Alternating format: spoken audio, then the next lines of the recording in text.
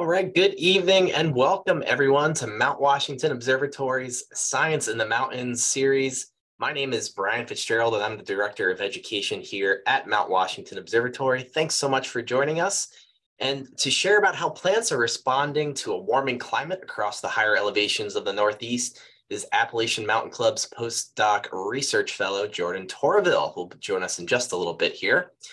Thanks so much for joining tonight's program. For those of you who aren't already familiar, the Observatory is a nonprofit member-supported organization with a mission to advance the understanding of the forces that create Earth's weather and climate. And the way that we accomplish that is through our weather operations and operating our Summit Weather Station and Regional Mesonet with around-the-clock weather observations and forecasts, by conducting research and product tests on the summit of Mount Washington and elsewhere, and by conducting and developing innovative educational programs.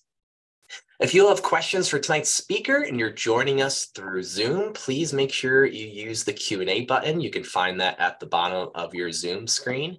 If you're on Facebook and joining us that way, thanks so much for being with us. We won't be able to get to your questions there during the program, but we'll try our best to follow up after the program and get you some responses there as well.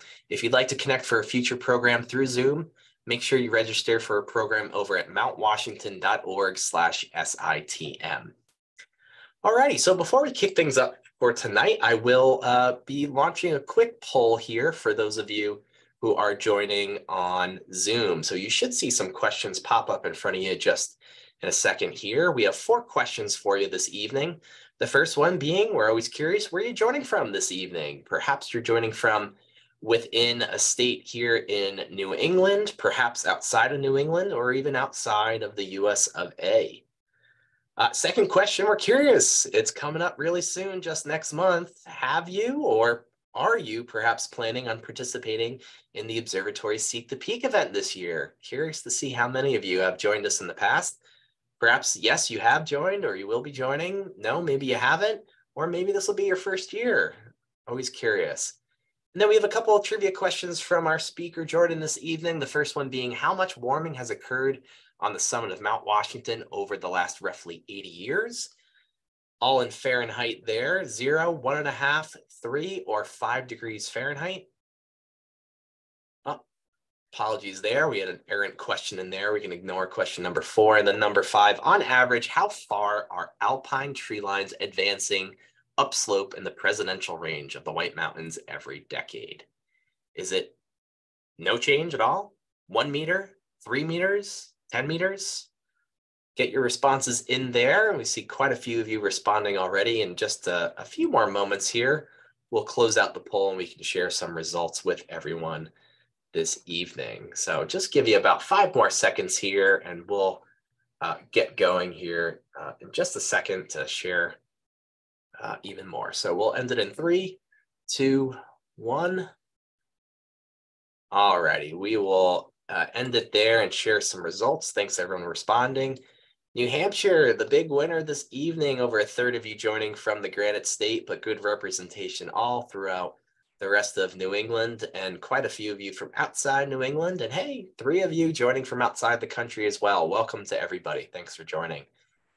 For those of you curious about Seek the Peak event this year, you got some time to register if you haven't already over at seekthepeak.org. Seek the Peak's the largest fundraiser of the year for the observatory.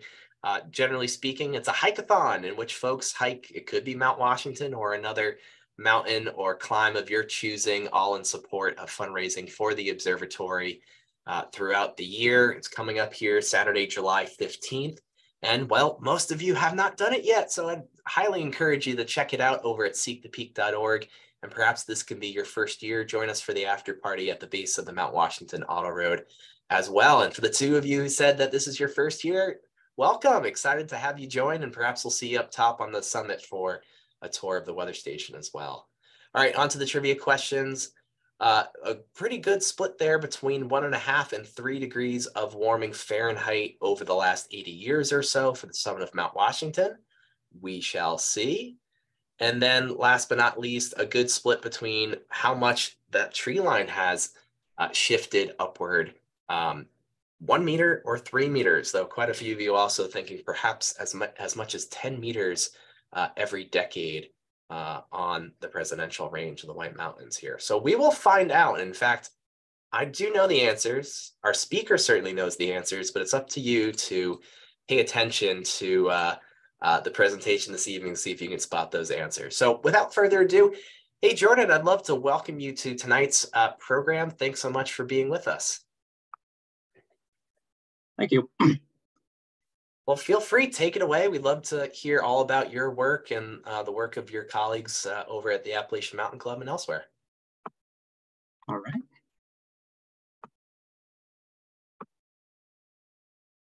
All right. Hear me, see me? Looks great, sounds great. Take it away. All right, perfect. Thank you, Brian, and thank you to the Mount Washington Observatory for giving me this opportunity to speak with you all today. As Brian mentioned, my name is Dr. Jordon Tourville. I'm a postdoc with the Appalachian Mountain Club. And for those of you who are not familiar, the AMC is a very long-standing nonprofit organization really dedicated to the recreation and the conservation of high elevation areas really across the Appalachian Mountains here in eastern United States. Although we do a lot of work specifically in the Northeast. And I'm going to very specifically talk to you today about how plants have been responding through time to changes in climate in these very sensitive areas. So just to get a flavor of what's going on, the AMC, and a lot of people don't really realize this, is we have quite a large and robust research department with a lot of really great scientists and staff that work with me to address some really critical questions facing the continued health of these high elevation areas. So with that being said, we have quite a lot of research infrastructure really across the White Mountains specifically, but our purview does extend across really the whole Appalachian Trail corridor. So that includes monitoring stations that measure air and soil temperature. We monitor stream chemistry, a lot of other useful climate indicators. And I will be talking a lot about various aspects of this infrastructure. But just to get some context as to where we are in the Northeast, my colleague, Georgia Murray, recently conducted some research looking into long-term climate trends, specifically on Mount Washington, also at lower elevation at Pinkham Notch, which is at the base of Mount Washington. And what she found was that over the period of time in which the Mount Washington Observatory has been recording temperatures, we've found significant warming throughout this period. In fact, on the summit of Mount Washington, this comes to about 1.5 degrees Fahrenheit of warming through this period. This is comparable to regional trends, although it's important to note that the summit and other high elevation areas are not warming quite as fast as other lower elevation areas. Although we now know that across all seasons, there is significant warming occurring. So that's the context we find ourselves in here. And when we look at specific seasons, for instance, winter, this translates to a loss of maximum snowpack depth, a loss of total snowfall, and earlier snowpack melt, which leads to a longer growing season time. All of these have potentially massive implications for plant species. Plants in general are very responsive to changes in climate. In fact, plant distribution to a large extent is determined by climate conditions on the ground. And so for us to be able to detect the severity of climate change and how it's accelerating through time, useful indicators would include plant-based indicators. And so tonight I'm going to talk about a little bit about the research that we've done looking into a couple of very useful bioindicators of climate change. And the first I'll be discussing is how tree lines have been shifting in these high elevation areas through time. And then I'll also talk about how plants in alpine and lower elevation woodland areas have shifted in their phenology. I'll explain this in a bit, phenology related to the timing of certain life history events for plants, such as flowering or leaf out. And although we're largely interested in our highest elevation areas or our alpine areas across the Northeast, this really could extend into the rest of the Appalachian Mountain or Appalachian Trail corridor. So it's relevant beyond our region. And so to get right into it, the first project that I worked on with the AMC was this the shifting tree lines project, or mapping tree lines and how they've been changing through time. And just to get to some basic definitions, what are tree lines? In our case, when I mention tree lines, I'm referring to the upper elevation limit to which trees can maintain a tall, upright growth form. Usually, this is very climate controlled. Cold temperature will initiate growth limitation at these very high peaks. Assuming anyone here who has hiked, especially in the White Mountains, you know what I'm talking about. Trees will start to become shorter and shorter until they're really flat to the ground. And then at a certain point, we don't find trees anymore. So beyond that, we encounter the alpine zone. The location of that tree line, we think, is very tightly controlled by things like climate, but other factors as well. And here in this picture of Franconia Notch, I put arrows to the rough places where tree line appears to be. It's not an exact science, but we get pretty close. The important thing to note about these is that not all tree lines are created equal. There are very distinct differences in how they look, the forms of these tree lines. A lot of effort has gone into categorizing different tree line forms based on the density of the trees we encounter in tree line and how they decrease in height across this ecotone between woodland and alpine systems. Really good research has come up with these four kind of very broad categories of tree lines. As you can see here depicted on the left, and some images depicting each one across the globe on the right. And these are diffuse, abrupt, island, and crumbled tree line forms. Now, what's important here is that what causes the formation of each of these different forms, the primary mechanism is slightly different between them.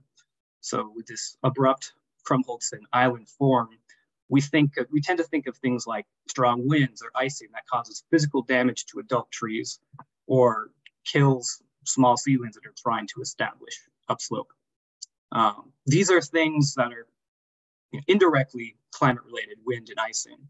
When we think of this diffuse form on the top here, this is thought to be generally more controlled by growth limitation, which is more directly related to temperature.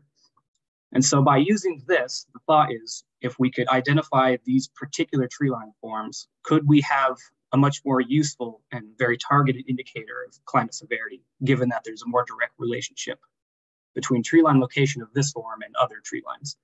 So that's the general idea going into this project. Our primary goal was to really understand if tree lines were shifting upslope consistent with warming trends. And some assumptions that we had going into this was, one, that tree lines were in general sensitive to changes in climate, and that changes in climate conditions on the ground could be further modulated by complex topography. So things like the slope of a surface or the aspect, which direction it faces. All these are very important in potentially changing temperature, and could impact the location in which we find tree lines. And so a number of hypotheses went into this. One, because we were interested in seeing if tree lines in the region had indeed been shifting upslope throughout the last several decades, we thought if our region is indicative of the globe as a whole, and other studies have indeed found that tree lines have been shifting upslope in other places in the world with warming, we thought that was also the case here. So we wanted to see if that was true. Secondly, we wanted to see if these diffuse tree lines I discussed, these tree line forms that we think may be more sensitive to temperature directly, if these are, could these be more sensitive to the increase in temperatures that we're seeing, which means that these could be more related to greater elevational shifts of these tree lines. So these potentially could be very useful bioindicators, essentially, of the severity of climate change. We wanted to know if that was the case. And lastly, we wanted to see if variation in tree line advance could be explained by both climate and topography. So we wanted to see if there was any sort of interaction between changing temperatures, things like aspect and slope, across these very complex topographical features in these mountains that we find ourselves in. And so to do this, we took a remote sensing approach. And what that is just basically taking data that we can't directly take from the field, but we take from other sources. For instance, aerial photography or satellite imagery. In our case, I initially took these these false color near infrared images from the National Agriculture Imagery Program from 2018 to serve as a sort of modern point of comparison for where tree lines are now. And I compare them to historic aerial images that I was able to secure from the AMC's basement at Pinkham Notch. And I was able to scan and digitize these. And from these, I was able to use a spatial software known as ArcGIS, known to many of you here, probably, and stitch all these scenes together to make these composite images of both the presidential range in New Hampshire and Katahdin in Maine. From that, I was able to manually delineate or figure out where tree line was from these old images. I was able to place random points on these tree lines that I classified, and then compare it to the nearest location from the classified new imagery.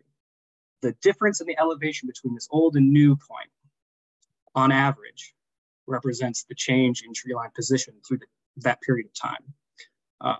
Imagery was taken in 1978 for the presidentials and 1991 for Katahdin.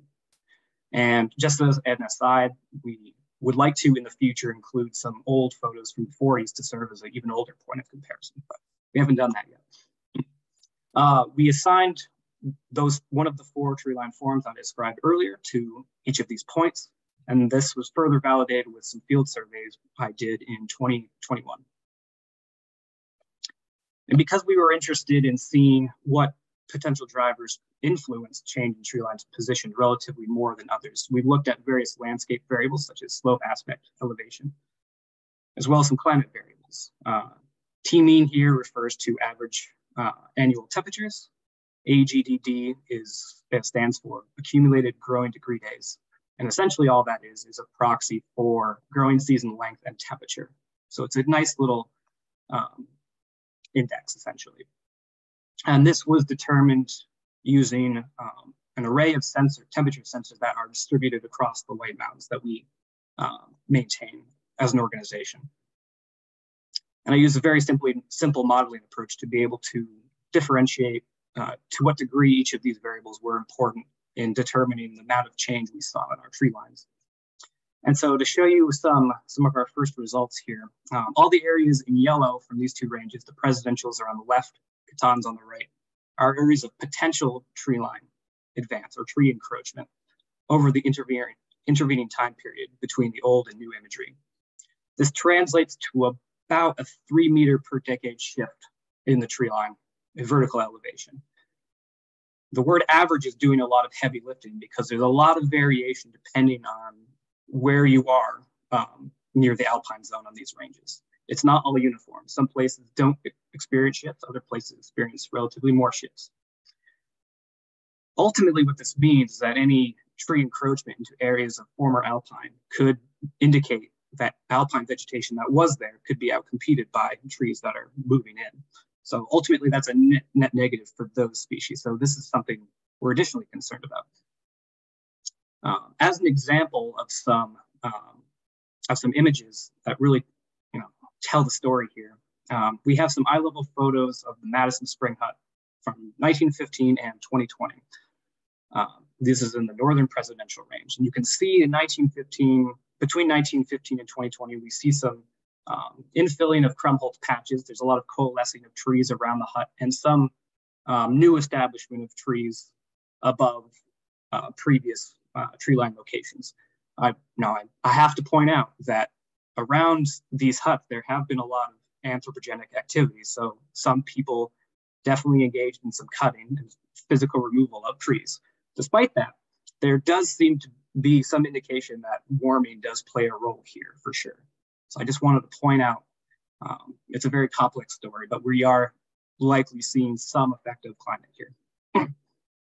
And when we split up how much tree lines have advanced through time based on those 4 forms I described, with again, the diffuse form being likely the more responsive directly to temperature, we see that indeed that form has shifted up on average more than these other classified forms, which would seem to support the idea that if temperature is an important driver here, then any increase probably would lead to the results that we see. So that seems to indicate that yes, increasing temperature does in some way lead to a shift upslope of these tree lines.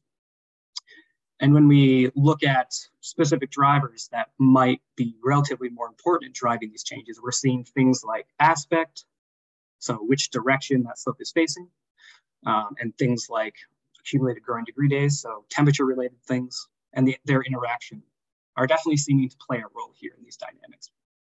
And again, with this diffuse form, we're seeing that the relationship for tree lines at that form between tree line advance and accumulated growing degree days. So again, think of it as essentially a proxy for temperature.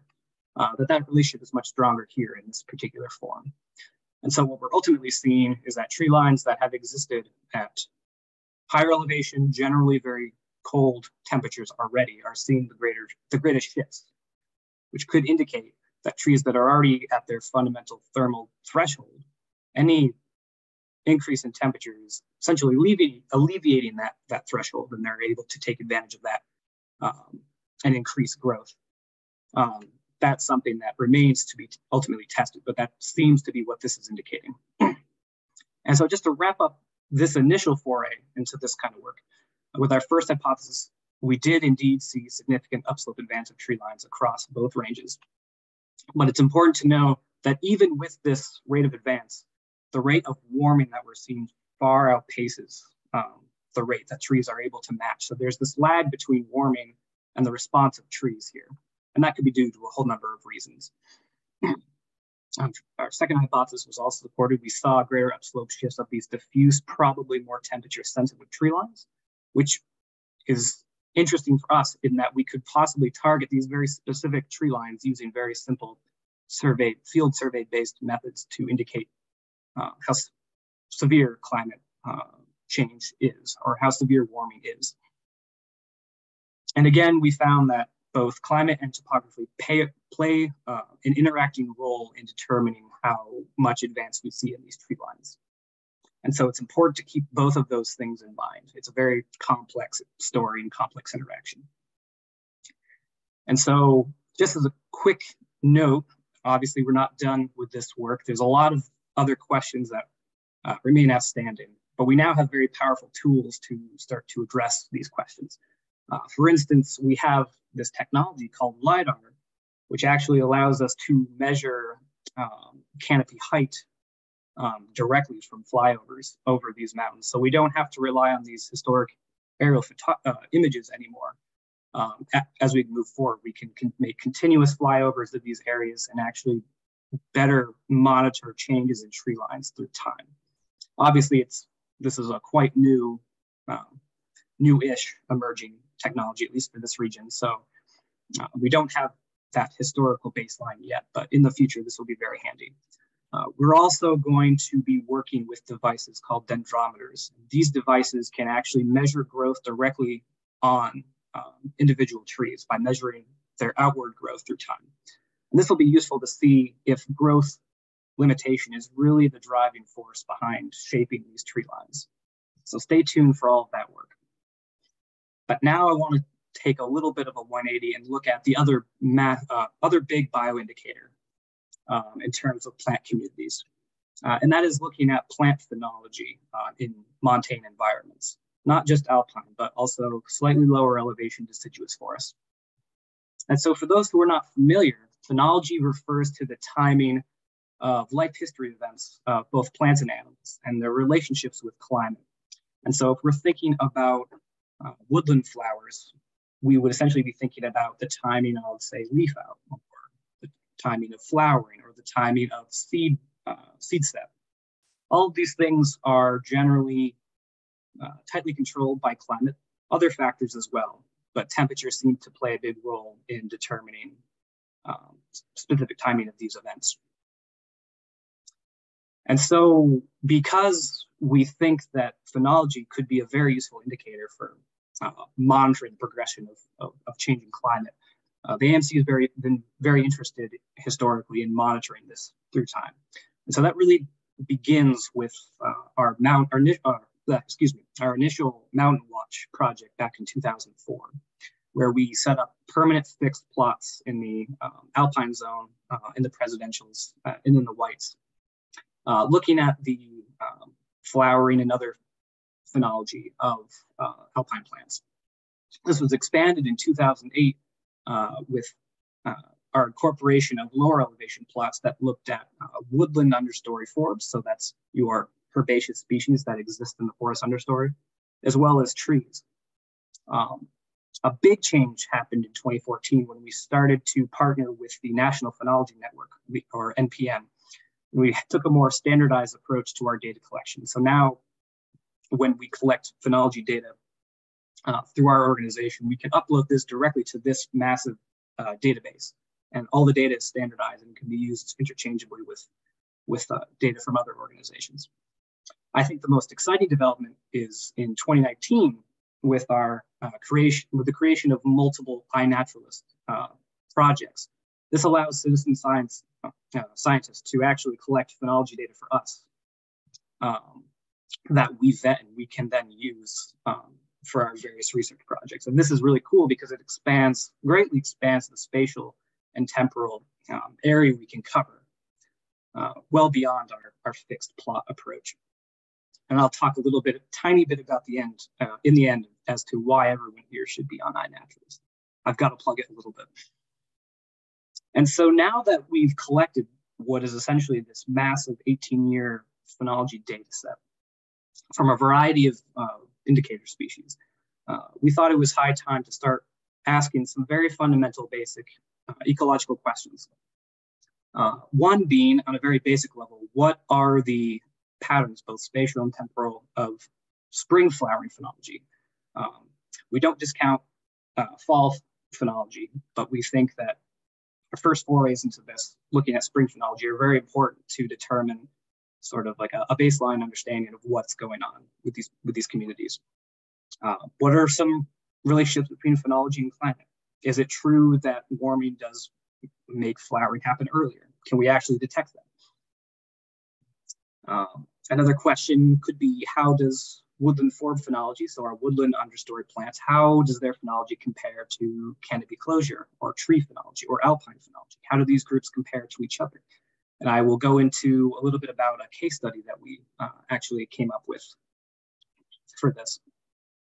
And lastly, is there any evidence for phenological advancement as a result of warming? So related to the second question, do we actually see a widespread response of these plants and entire communities to warming? And so the first thing I want to go into is a little bit of a case study that we developed stemming from this wealth of data that we've collected. And it's this idea that has to do with spring phenological escape, or this idea of a shifting phenological window. And what I mean by that is this. So in any deciduous forest canopy, or forest rather, in the spring, understory plants and a lot of spring ephemerals tend to leaf out and flower much earlier than the canopy above closes. So it's this very small period of very high light environment where these plants are able to do the work of photosynthesis, fix a lot of the sugars that they're going to need throughout the year. And then once the canopy closes and low light conditions prevail in the understory, then they can shut off their much of their photosynthetic mechanisms, and they can just sort of ride off of the sugars they've already fixed. So it's this very small window of time that it's extremely important for these understory plants to really take advantage of. And the timing of these events, both the flowering of understory plants and the closure of the canopy, are dictated by things like temperature in the spring. Now with warming, that kind of throws a wrench into the whole thing. And there could be three scenarios that could come from warming. Either both of these events happen earlier, but they happen earlier at the same rate. They advance at the same rate, meaning that that window stays the same. There's no net negative or positive for these understory plants. There could be a scenario where there's an expansion of this window, where understory plants leaf out and flower earlier than the canopy closes, meaning a net positive for these plants, given they have more time to fix the sugar they need. There could be other problems with that, such as a mismatch with their pollinators or dispersers. We won't get into that, but that's possible. The other scenario could be a contraction, where leaf out occurs earlier than understory flowering takes place.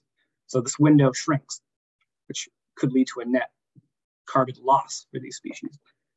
So there's a myriad of scenarios that could occur here. And we were interested to see if, given that the data we've collected through time, could we detect which way this window is shifting? And so we already have evidence for what could possibly happen. So this is actual data from 2021 and 2019. 2021 was a slightly warmer year than average. And what I'm showing here is the peak flowering time of an understory ephemeral species, red trillium, and leaf out of canopy tree yellow birch. And you can see in this warmer year, those peaks kind of match up.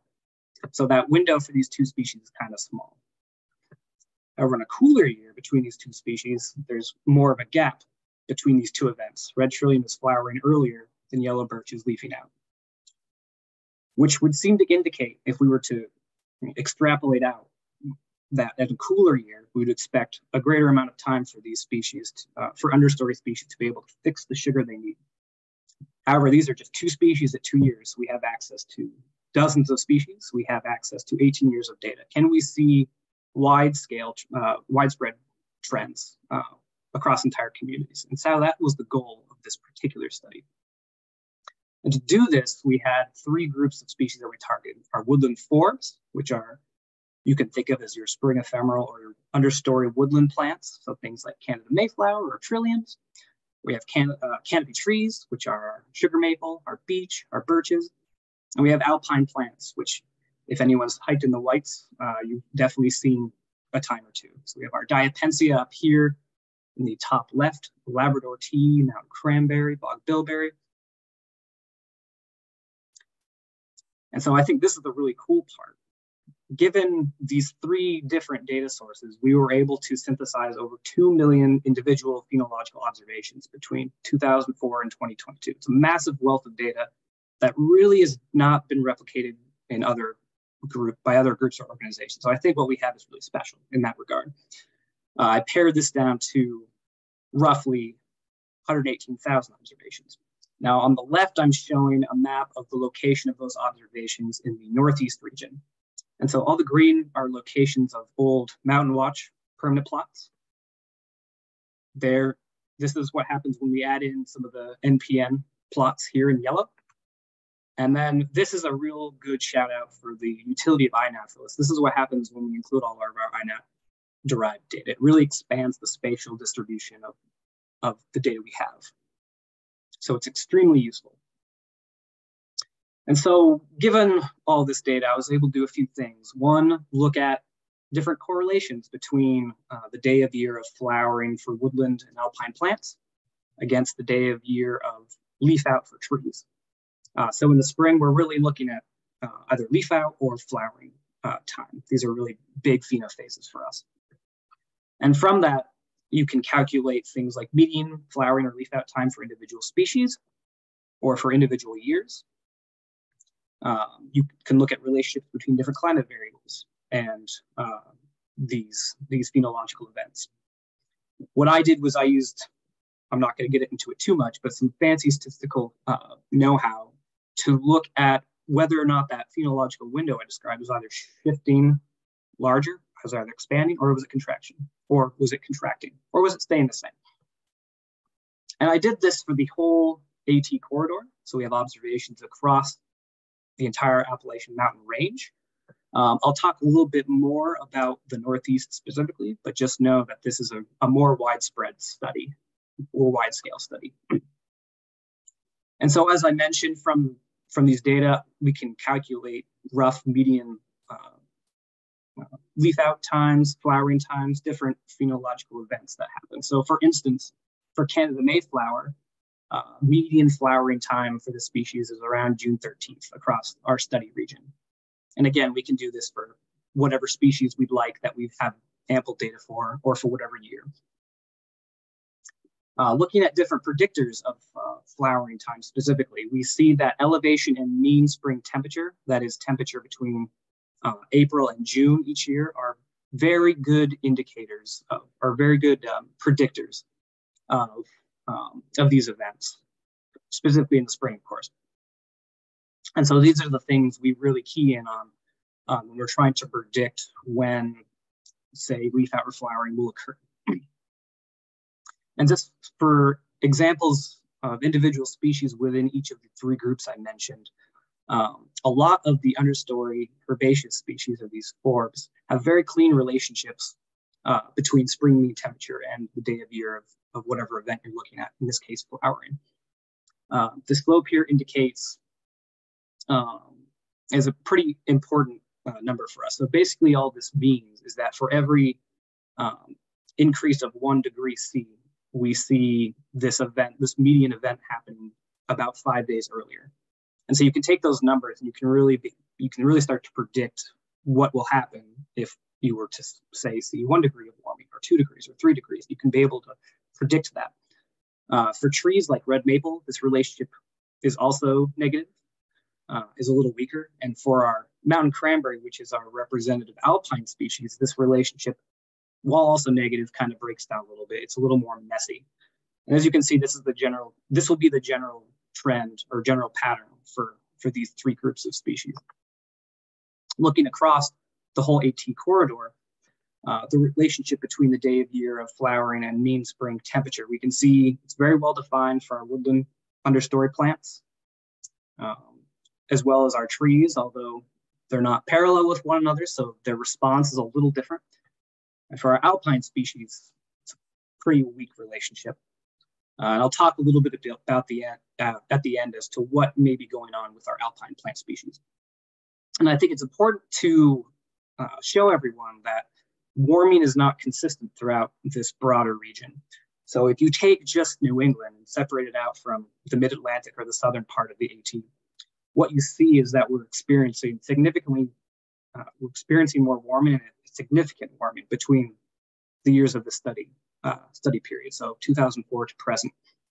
While there is evidence of warming in those southern regions, it's not statistically significant as yet, at least according to the data that we have. So we would probably expect to see some more plant response in the north in our region compared to down there. And that's kind of what we get. So this graph is a little heavy, so I'll go through it very slowly. So on the y-axis, what we're seeing is spring temperature sensitivity. And all that means is that for every 1 degree Celsius of warming, that's how many days that event happens earlier. See, the y-axis is negative, so that means this thing happens earlier. So in the case of our forbs and our alpine species, this is how many days earlier flowering occurs. And for our tree species, this is how many days earlier leaf out occurs. And this is separated by our by region. So the southern AT, mid-Atlantic section, and then in the north in New England. And what we can see here is that for every group in every region, we're seeing their phenologies advance. They become earlier with warming, as we would expect, as what everyone talks about. What's important here is that in the north, we're seeing that our understory plants are advancing much earlier than our trees are advancing. So we're actually seeing evidence of an expansion of that phenological window. These understory plants are flowering and have more time in high light environments, which could be a net positive for these species, which is kind of counterintuitive when we think of climate. We always think of it in a negative light. That's not to say that this is ultimately going to be good for the species, but it is something important to know. The other cool thing about this graph is that when we look at our alpine species, while we do see that it does have some temperature sensitivity, it's very weak and it's very small. So what is going on with these species? Because we know in other parts of the alpine species are responding to warming, but it doesn't really seem to be the case as much here. So that's kind of an outstanding question as well. So just to wrap up this little section, I can tell you one of the more important things that we found for this is just having more sources of data and including iNaturalist really enhances both the temporal and spatial resolution of that data that we've been able to collect. It's been super helpful for us. And through this work, we have a pretty good baseline understanding of different spring phenological metrics for many different species, which is really helpful foundational knowledge. the patterns that we see both across latitude and elevation are what we expect. You go up higher in elevation and latitude, you see later flowering or leaf out because it's cooler in general. As I said, with our alpine species, we're not really seeing that same response as we are with lower elevation species. And the question is, why is that? And I have a whole slide devoted to that, so stay tuned for just 1 second. But regardless, could we potentially use some of these species in the future as useful bioindicators of change? Are there any species that might stand out? And that's still an outstanding question as well. But ultimately, I think what's important here is that spring phenology in general could be used to tell us something very important about processes of forest regeneration, forest resilience, forest health in the face of climate change. And ultimately, we think there will be many different climate winners and losers in terms of species. And it will likely really depend on the spatial context, so where those species find themselves, and it will also really depend on the traits of those individual species. So I guess the answer here is that things are very complicated. There's a lot of nuance, but we're working on it.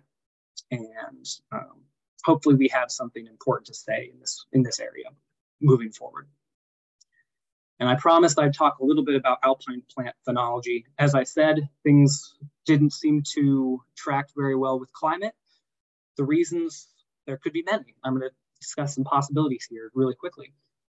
First, is this some sort of adaptive response? So remember, these alpine species are growing in very extreme environments, especially at the top of Mount Washington, worst weather on Earth. It's possible that they don't have a lot of wiggle room to change their flowering time, just because if they did, they might flower too early. A late frost hits, which is extremely likely, and kills them all. So it could be just that they've evolved this lack of response, essentially, to warming. It could also be that the topography at these sites are extremely complex. So these species might occasionally find themselves in a somewhat protected microenvironment, which might shield them from sort of the direct weather-related issues that they might face. Also, important to remember that a lot of the times, including now, actually, on Mount Washington, snow is covering these individual species, individual plants. And so flowering is not likely to occur when they're in this state. So it could be that snow depth in general might form an upper limit to which flowers, these plants can't flower past. Although the loss of snowpack through climate warming may remove this barrier. It could also be that we just have not seen enough warming at these high elevation sites to really cause a response with our alpine vegetation. Again, some of the worst weather on Earth, even if on average warming has occurred, there are still a lot of very extreme events that occur here that could limit these plants' abilities to respond. And of course, there's always the case to be made that we haven't collected enough data, or that it's some combination of all these. And honestly, some part of those are probably true. But again, we are working on it. In fact, I wanted to share really briefly some very preliminary results that I've been working on producing between myself and Ken Kimball, if anyone is familiar out there with him. He's probably on here now. And basically what I'm showing you here on the left is a transition matrix. Some background, we have permanent plots on the Alpine Garden on Mount Washington and Lafayette and the Franconia Ridge, in which we've been monitoring alpine plant communities through time, from 1983 up to the last survey was in 2017. And here what we're showing you is the proportion of plants that fall into one of these four groups in 1983, and how they've transitioned, how those points in space have transitioned to possibly another group of plants in 2017. So for instance, in this bottom left corner, you can see that an area that was classified as an Arctic plant species, many of those have transitioned into what we call a transitional group of plant species. These are generally plants that exist in the alpine zone, but also could exist at lower elevation, not true alpine species. So things that are woody and shrubby, like bog bilberry or Labrador tea, sometimes balsam fir. This ordination plot on the right, I'm not going to go into the weeds too much. All I'm going to say with this is that arrows that line up with this year arrow indicate positive correlation through time. So as we move forward in time to the present, we're seeing an increase in mean temperatures. We're seeing an increase in transitional species, as indicated by this arrow, next to year. And we're seeing an increase in three-dimensional structure of plants. So basically, the main takeaway here is that we're seeing more woody species, more shrubby species, less true Arctic species occupying these alpine areas that we've been surveying. And this roughly corresponds to the sort of shrubification and the tree encroachment that we see at high latitude environments closer to the Arctic Circle. So this just means that we are seeing possibly, again, these are preliminary results, so I won't put too much weight into them, but we could possibly be seeing some shifts of alpine communities to more of these shrubby, less true alpine communities. And so to put this all together, what have we learned through all of this? I've been going on and on for 40-ish minutes now. These are the big points. One, for our tree lines, a useful bioindicator for us. We are seeing an advance upslope, consistent with warming, but this is not uniform everywhere on these alpine summits. And it really depends on the specific temperatures that these plants are experiencing and where they find themselves in the landscape. So what aspect they find themselves on. We are seeing that woodland plants at slightly lower elevations are advancing their sprig phenologies. That's both our understory plants and our trees. Although this is not really as evident for our alpine species for a number of reasons, all of which I've talked about a little bit. And lastly, as I talked about in that last slide, we're seeing that alpine plant communities are starting to become more shrubby or more transitional. Again, that's very preliminary work. I want to harp on that. But if that does hold, that would be very indicative of what we might experience if climate was a big factor here. There are other factors that could be driving this, but climate seems to be a big one. So ultimately, what does the future hold for montane plants in these systems? Well, these first 3 points kind of, shed light on what the future could hold. But ultimately, we are still working on many of these questions, working on the finer details and trying to be able to predict what these communities and what these forests and what these systems will look like. Ultimately, the point being that we need to know this information so we can better inform conservation and management of these really special places. That is the ultimate goal here. And so with that, I will wrap up real quick. I just want to mention the AMC research team, a lot of whom I believe are watching. So thank you all for your help. You all know who you are. The names are here. And I just want to also recognize the different agencies and funding sources that made all of this possible, which fund me and my colleagues and which help really promote really great research here in these special systems. And real quick before I stop talking, I just wanted to give a quick shout out to these different citizen science-based organizations. In particular, if you are not on iNaturalist supporting the AMC's various projects, I highly recommend you do so. At least check it out. And I'd be happy to talk about those in the Q&A. So thank you. And I think, Brian, I'm ready to take some questions. All right, awesome. Well, thank you so much, Jordan. That was amazing. You covered some great ground there. I know there's a lot of work ongoing and a lot of future work that you're all excited about there. So I appreciate you being able to share not only your work, but some of the work from your colleagues as well.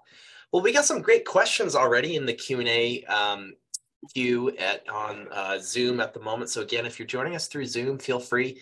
Please use the Q&A button that you can find on your toolbar to submit a question. We'll try and get to as many questions as possible here.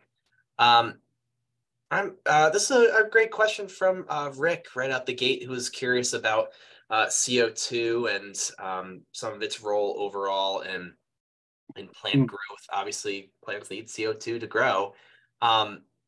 Rick is asking if CO2 alone can improve some plant growth, or it's been shown to improve plant growth in arid regions and environments. Do we know if CO2 can affect the tree line position beyond just, the climate change aspects? Yeah, so that's a great question. Yes, it's true. Obviously, trees need CO2 to continue to grow.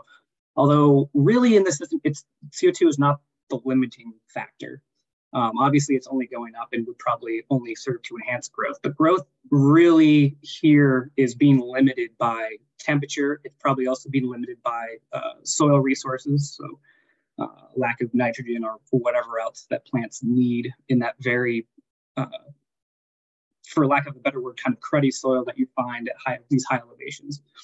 So while that is indeed important, what we're really talking about here is ultimately the limiting factors that would prevent trees from being able to encroach up further upslope. So that's cold temperature limitations, that's soil nutrients, and ultimately what I didn't really go into a lot here was some of the work that some of my other colleagues are working on, and that has to do with rime ice causing physical damage to trees and strong winds, which can also desiccate and cause physical damage to trees, which are also both important. So I definitely don't want to give anyone the impression that it's temperature alone that's driving these dynamics. It's a sort of a combination of all these, really. Yeah.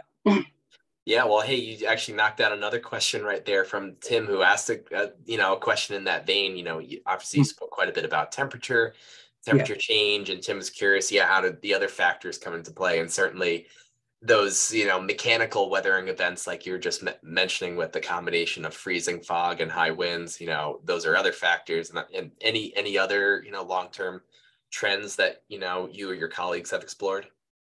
Yeah, so in addition to the wind and icing, Lars, I don't know if Lars is watching, but they're working on factors like relative humidity, wind force, which is essentially a function of the surface area of the plant and wind speed and temperature.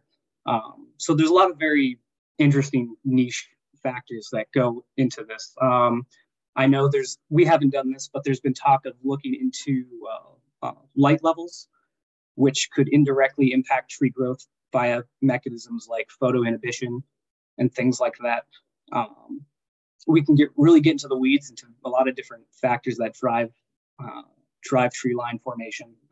I think we've hit the big ones, but yeah, there's a ton. I think in my case, temperature is the thing that we know is increasing, and so we definitely wanted to take a deep dive into seeing if that was at play here.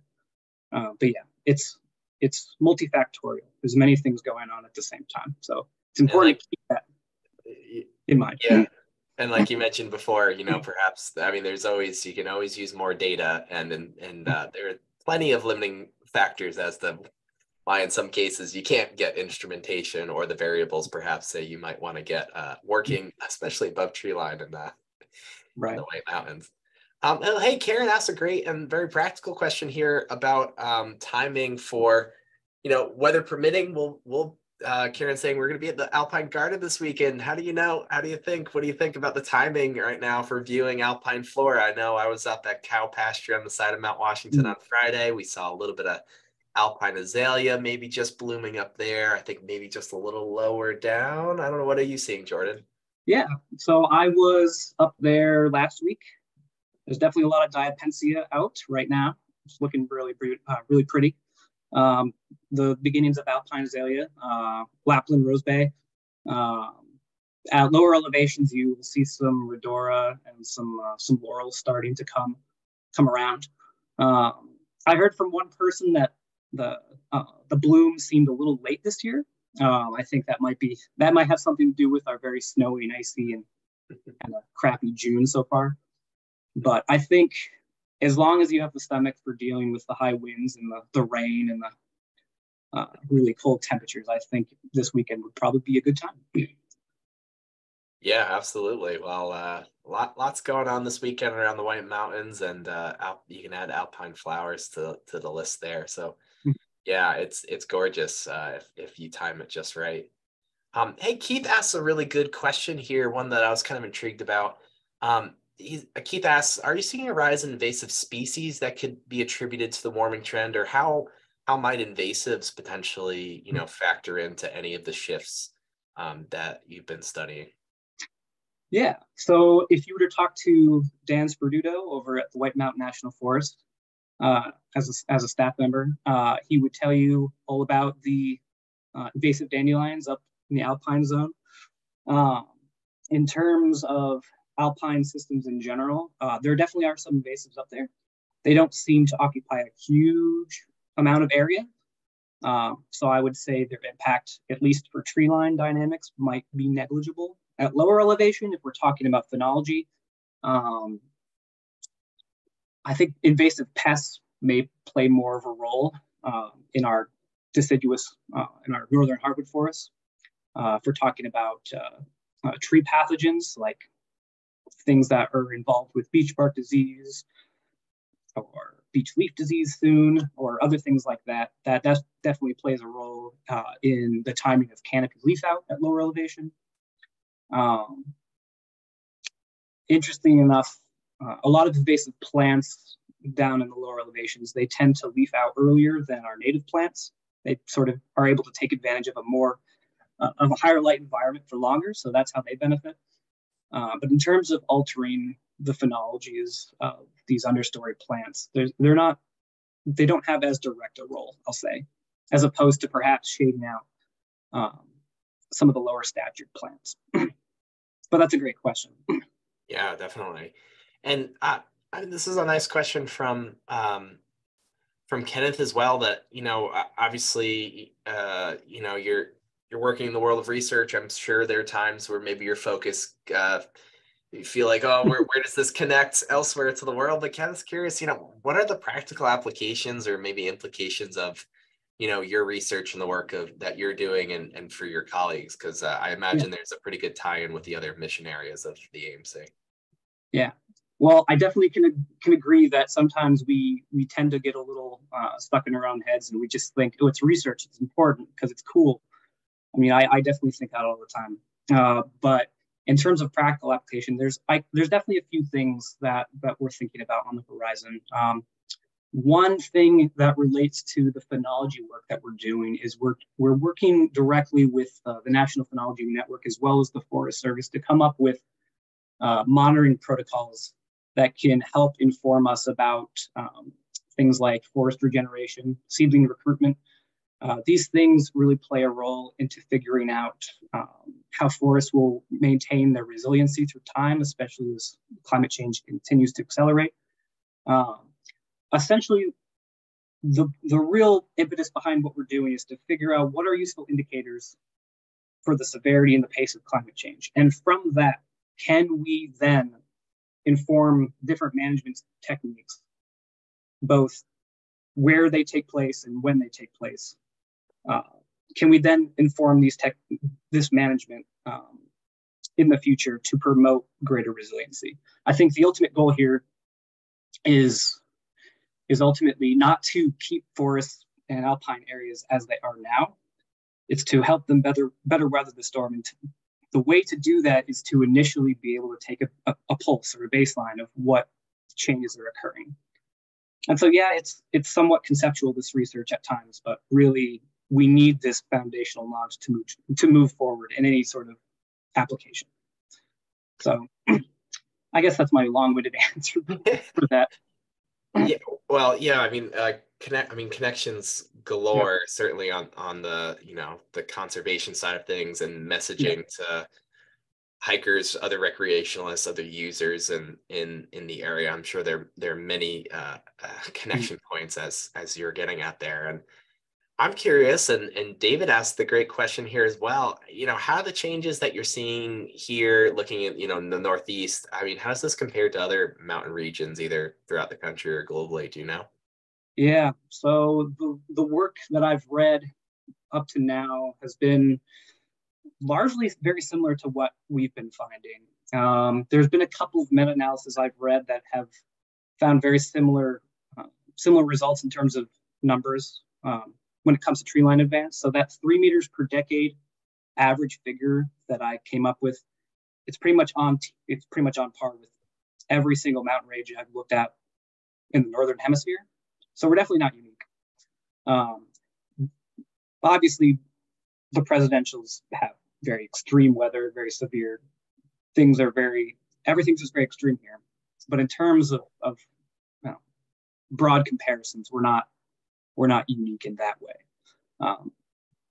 Now, when we talk about alpine plant phenology, we are unique in the sense that we're not seeing as great of a response to warming as other alpine systems in the world. In fact, our lack of response is kind of unique in that way. And that itself could be a result of just the geography of where we find ourselves. And of course, you all at the observatory could probably talk a lot about, what meteorological factors play a role in that uniqueness. But in terms of tree lines, pretty par for the course. In terms of alpine plants, it's a little different. Well, so Jordan, maybe sadly, I mean, we still have some really great questions here, and I'd encourage folks, if we don't get a chance to answer your questions here tonight, reach out to education@mountwashington.org.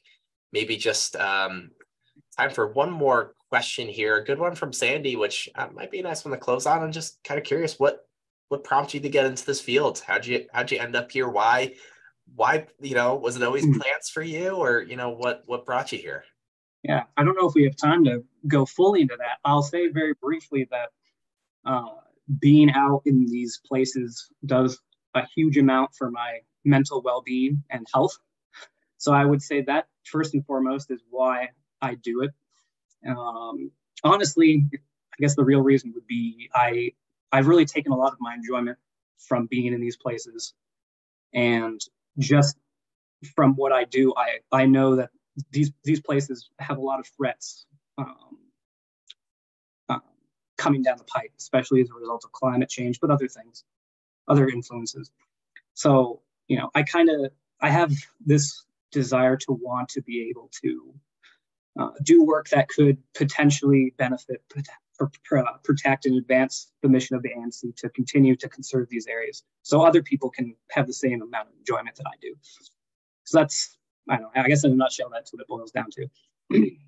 Well, I think you're probably not alone. A lot of the folks who are joining you here tonight, certainly a special place that we find a lot of value in.